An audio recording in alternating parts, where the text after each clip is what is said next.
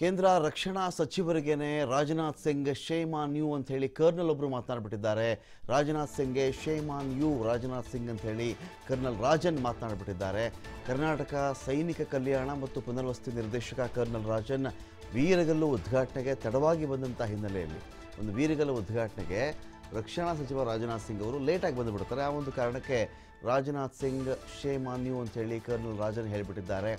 ವೀರಗಲ್ಲು ಉದ್ಘಾಟನೆಗೆ 1 ಗಂಟೆ ಲೇಟ್ ಬಂದಿರೋದು ರಾಜನಾಥ್ ಸಿಂಗ್ ಅವರು. ಸುಮಾರು 1 ಗಂಟೆ ಕಾಲ ಕಾದು ಉದ್ಘಾಟನೆ ಕಾರ್ಯಕ್ರಮ ರದ್ದು ಮಾಡಿದ್ದಾರೆ. ಪುಲ್ವಾಮಾ ದಾಳಿಯಲ್ಲಿ ಮಾಡಿದಂಥ ವೀರ ಸೈನಿಕರ ನೆನಪಲ್ಲಿ ಒಂದು ವೀರಗಲ್ಲನ್ನು ಸ್ಥಾಪನೆ ಮಾಡಿದ್ರೆ ಅದರ ಉದ್ಘಾಟನೆಗೇನೆ ರಾಜನಾಥ್ ಸಿಂಗ್ ಅವರು 1 ಗಂಟೆ ಲೇಟಾಗಿ ಬಂದರು ಅಂತ ಹೇಳಿ ಕರ್ನಲ್ ರಾಜನ್ ಸಿಟ್ಟು ಮಾಡಿಕೊಂಡಿದ್ದಾರೆ. ಜೊತೆಗೆ ಆ ಉದ್ಘಾಟನಾ ಕಾರ್ಯಕ್ರಮವನ್ನೇ ರದ್ದು ಮಾಡಿದ್ದಾರೆ.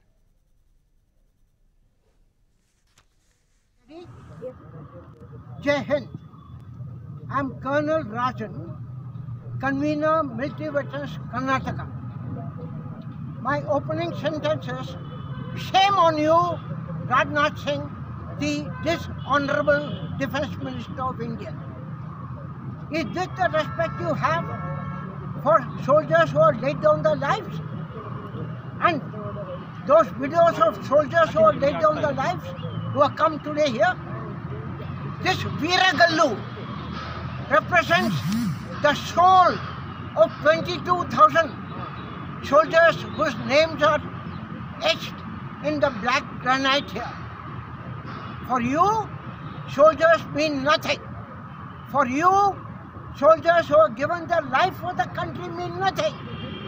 For you, the videos of soldiers who have given their life for the country mean nothing. You should have Once you have made a promise to come and inaugurate this Veeragallu, you should have been bloody well here. Ready? Jai Hind. Details ಕೊಡೋಕ್ಕೆ ಇದೀಗ ಸಂತೋಷ್ ರಾಥೋಡ್ ಇದ್ದಾರೆ news ಡೆಸ್ಕಿಂದ. Santosh Rathore, Pulwama ನಮ್ಮ ಸೈನಿಕರು, ಅವರ ಬದುಕು, ಅವರ ಸಾವು, ಅವರ ಹತ್ಯೆ ಇಂಥ ವಿಚಾರಕ್ಕೆ ಸಂಬಂಧಪಟ್ಟಂತೆ ದೇಶ ಹಲವಾರು ಬಾರಿ ಮಾತನಾಡಿದೆ. ಆ ಸೈನಿಕರ ಸಾವಿಗೆ ಮೊರಗಿದೆ, ಕಣ್ಣೀರು ಹಾಕಿದೆ. ಅಂಥ ಪುಲ್ವಾಮಾದಲ್ಲಿ ಮೃತಪಟ್ಟಂತಹ ಆ ಯೋಧರ ವೀರಗಲ್ಲು ಸ್ಥಾಪನೆ ಕಾರ್ಯಕ್ರಮಕ್ಕೆ ಸಂಬಂಧಪಟ್ಟಂತೆ ಉದ್ಘಾಟನೆಗೆ ಕರೆದಾಗ ಅಲ್ಲೂ ಕೂಡ ಅನೇಕ ಹಿರಿಯ ಸೈನಿಕರಿದ್ದಾರೆ. ತುಂಬ ದೊಡ್ಡ ಪೋಸ್ಟ್ಗಳಲ್ಲಿ ಕೆಲಸ ಮಾಡಿದಂಥವ್ರು ಅವರೆಲ್ಲರೂ ಕೂಡ ನಿವೃತ್ತರಾಗಿದ್ದಾರೆ. ಅವರೆಲ್ಲ ಸೇರಿ ಕರೆದಾಗ ದೇಶದ ರಕ್ಷಣಾ ಮಂತ್ರಿಗಳಾಗಿರ್ತಕ್ಕಂಥ ರಾಜನಾಥ್ ಸಿಂಗ್ ಅವರು 1 ಗಂಟೆ ತಡವಾಗಿ ಬಂದರು ಅಂತ ಅವರ ಆರೋಪ. ಜೊತೆಗೆ ಅದಕ್ಕೆ shame on you Rajnath Singh ಅಂತ ಹೇಳಿ ಕರ್ನಲ್ ರಾಜನ್ ಕೂಡ ಮಾತನಾಡಿದ್ದಾರೆ.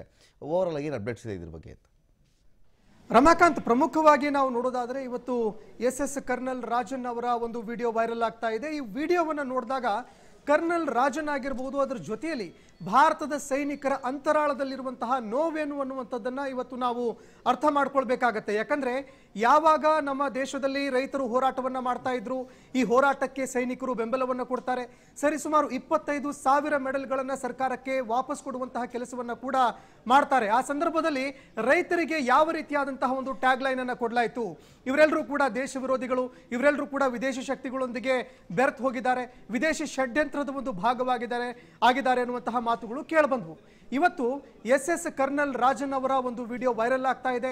ಈ ವೈರಲ್ ವಿಡಿಯೋದಲ್ಲಿ ಕರ್ನಲ್ ರಾಜನ್ ಅವರು ಮಾಡಿರುವಂತಹ ಆರೋಪಗಳನ್ನು ನಾವು ನೋಡಿದಾಗ ಬಹಳಷ್ಟು ಗಂಭೀರವಾದಂತಹ ಮಾತುಗಳನ್ನು ಅವರು ದೇಶದ ರಕ್ಷಣಾ ಸಚಿವರಾಗಿರುವಂತಹ ರಾಜನಾಥ್ ಸಿಂಗ್ ಅವರ ವಿರುದ್ಧವಾಗಿ ಮಾತನಾಡಿರುವಂಥದ್ದು. ಪ್ರಮುಖವಾಗಿ ಇದೇ ಫೆಬ್ರವರಿ 14ನೇ ತಾರೀಕಿಗೆ ರಾಜನಾಥ್ ಸಿಂಗ್ ಅವರು ಬೆಂಗಳೂರಿಗೆ ಬಂದಿದ್ರು. ಬೆಂಗಳೂರಿನಲ್ಲಿ ಒಂದು ವೀರಗಲ್ಲಿನ ಸ್ಥಾಪನೆಯ ಕಾರ್ಯಕ್ರಮ, ಉದ್ಘಾಟನೆ ಕಾರ್ಯಕ್ರಮ ಇತ್ತು. ಈ ಉದ್ಘಾಟನಾ ಕಾರ್ಯಕ್ರಮದಲ್ಲಿ ರಾಜನಾಥ್ ಸಿಂಗ್ ಅವರು ಭಾಗಿಯಾಗಿದ್ರು. ಆದರೆ ಫೆಬ್ರವರಿ 14ನೇ ತಾರೀಕಿಗೆ ರಾಜನಾಥ್ ಸಿಂಗ್ ಅವರು ಏನ್ ಮಾಡ್ತಾ ಇದ್ರು?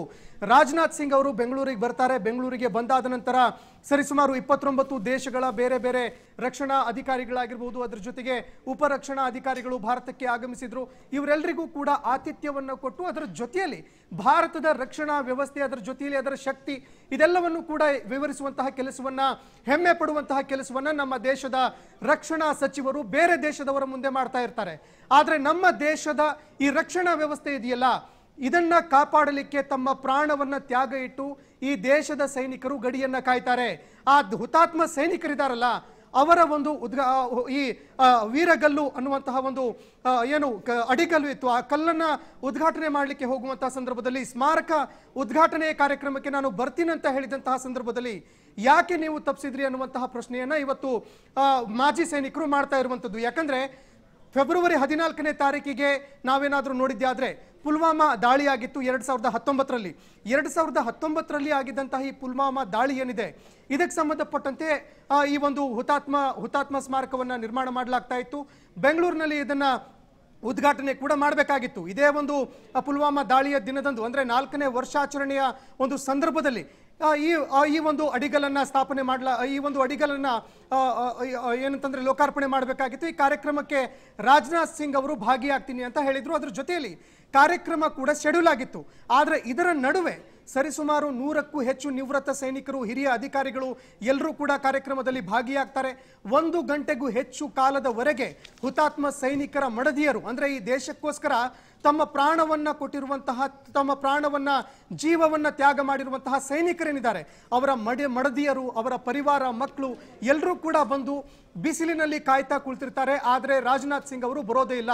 ರಕ್ಷಣಾ ಸಚಿವರು ಕಾರ್ಯಕ್ರಮಕ್ಕೆ ಗೈರಾಗ್ತಾರೆ. ಅದು ತದನಂತರದಲ್ಲಿ ಬೇರೆ ಅಧಿಕಾರಿಗಳಿಂದ ಅದು ಗೊತ್ತಾಗುತ್ತೆ.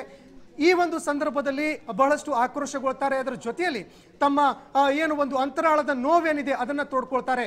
ಪ್ರಮುಖವಾಗಿ ಅವರು ಮಾತನಾಡುವಂತಹ ಸಂದರ್ಭದಲ್ಲಿ ಹೇಳ್ತಾರೆ, ಯಾಕಂದ್ರೆ ನಾವು ಕಳೆದ ಬಾರಿ 2014ರ ಒಂದು ಚುನಾವಣೆಯಲ್ಲಿ ಬಿಜೆಪಿಯ ಬಹುದೊಡ್ಡದಾಗಿರುವಂತಹ ಒಂದು ಘೋಷಣೆಯನ್ನು ನೋಡೋದಾದ್ರೆ ಅದು 1 ರ್ಯಾಂಕ್ 1 ಪೆನ್ಷನ್ ಅಂದ್ರೆ ಒಂದೇ ಶ್ರೇಣಿಯ ಒಂದು ಏನು ಪೆನ್ಷನ್ ಅನ್ನು ಕೊಡುವಂತಹ ಕೆಲಸವನ್ನ ಕೇಂದ್ರ ಸರ್ಕಾರದಲ್ಲಿ ನಾವೇನಾದ್ರೂ ಸರ್ಕಾರವನ್ನು ರಚನೆ ಮಾಡಿದ್ದೆ ಆದ್ರೆ ಆ ಸಂದರ್ಭದಲ್ಲಿ ಕೊಡ್ತೀವಿ ಅಂತ ಹೇಳಿ ಪ್ರಧಾನಿ ನರೇಂದ್ರ ಮೋದಿ ಅವರೇನಿದ್ರು ಅವರು ಹೇಳ್ಕೊಂಡು ಬಂದಿದ್ರು.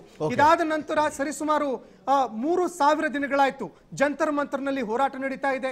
ರೈತರನ್ನ ಅಲ್ಲಿ ಹೋರಾಟ ಮಾಡ್ತಾ ಇರುವಂತಹ ಸೈನಿಕರನ್ನ ನೀವು ಎಳೆದಾಡ್ತೀರಿ, ಬಟ್ಟೆಯನ್ನ ಹರಿದಾಕ್ತೀರಿ, ಅವರ ಮೆಡಲ್ಗಳನ್ನ ಕಸಿದುಕೊಳ್ತೀರಿ ಎನ್ನುವಂತಹ ನೋವನ್ನ ತೋಡ್ಕೊಂಡಿದ್ದಾರೆ.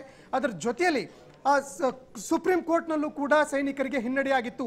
ಈ ಎಲ್ಲಾ ವಿಷಯಗಳನ್ನ ಪ್ರಸ್ತಾಪ ಮಾಡುವಂತಹ ಕೆಲಸವನ್ನ ಇಲ್ಲಿ ನಿವೃತ್ತ ಕರ್ನಲ್ ಅವರು ಮಾಡಿರುವಂತದ್ದು. Ramakant, thank you Santosh.